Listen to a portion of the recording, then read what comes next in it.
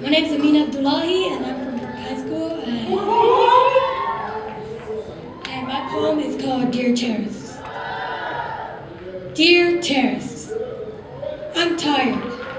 I'm tired of people hearing Islam and assuming terrorism, Muslim and assuming terrorist. I'm tired of feeling guilty on the anniversary of 9/11, your celebration. Every year, I dread this day. 2 or 3 pairs of eyes shooting laser beams through my hijab, a shield I use to protect myself from their judgments and questions. As if people didn't stare at me enough every day. Expressions mixed with resentment dancing all over my classmates' faces. Your people did this. They think I am proud of the actions of a few individuals who've lost their way but still claim to be a Muslim.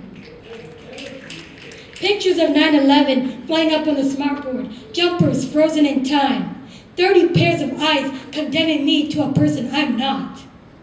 The voice of the teacher fades, then anger, misunderstandings, and helplessness boils up my blood like a volcano ready to explode. I want to yell, Muslims are not terrorists, and terrorists are not Muslims.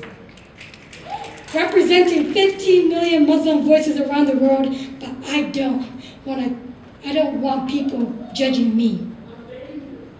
Islam can be judged based on murderers.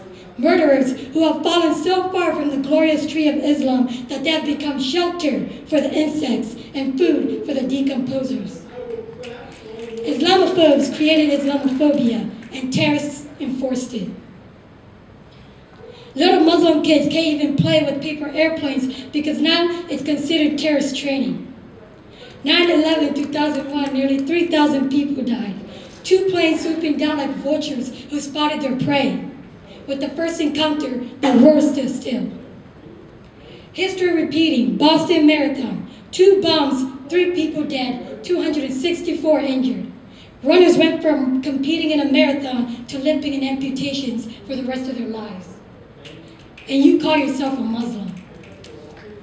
History repeating, Charlie Hebdo, news headline, comic newspaper shooting, 12 dead. You've added to the rivers of tears of all the injustice happening in this world, and you call yourself a Muslim. Muslims are prohibited to take their own lives, let alone take others. How many people Islam told you to kill? 0.